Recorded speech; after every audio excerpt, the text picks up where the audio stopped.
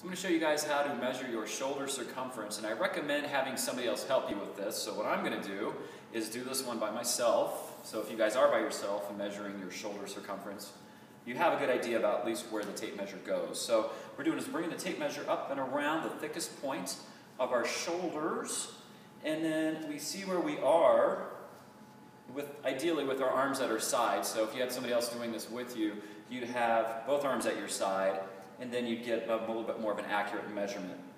So right now I'm showing it right a little bit bigger than 51 on me.